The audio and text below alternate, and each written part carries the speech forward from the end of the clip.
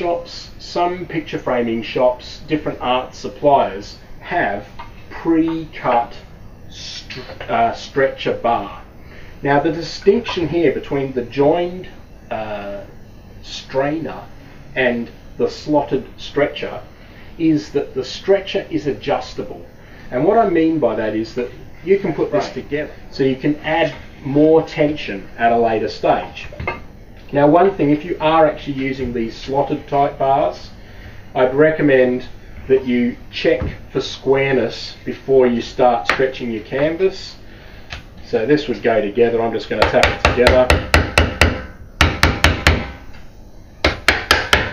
A little square brace, and that will hold that square while I actually stretch the canvas over it.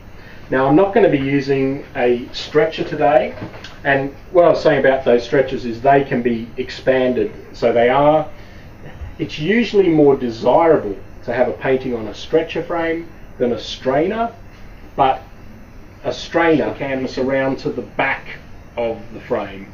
In some circumstances it would be stapled and pinned on the side, and if you're going to frame it, that's quite acceptable. I mean, there are a number of canvases, actually I think I've got another one there in a little frame. Here's a little Fredericks one on its own. So that has actually been stapled around the side. So when it's been canvas, I might just fold this bit up. I'd like to work that canvas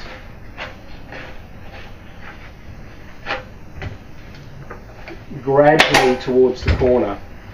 Now some people go all the way along one side, and some of those bulk stretching machines work on that way, but then I think you don't get even a stretch. Folding over that triangle, come along the top. So one I'm taking all the way to the corner with a little bit of tension in it. Then I fold that triangle in.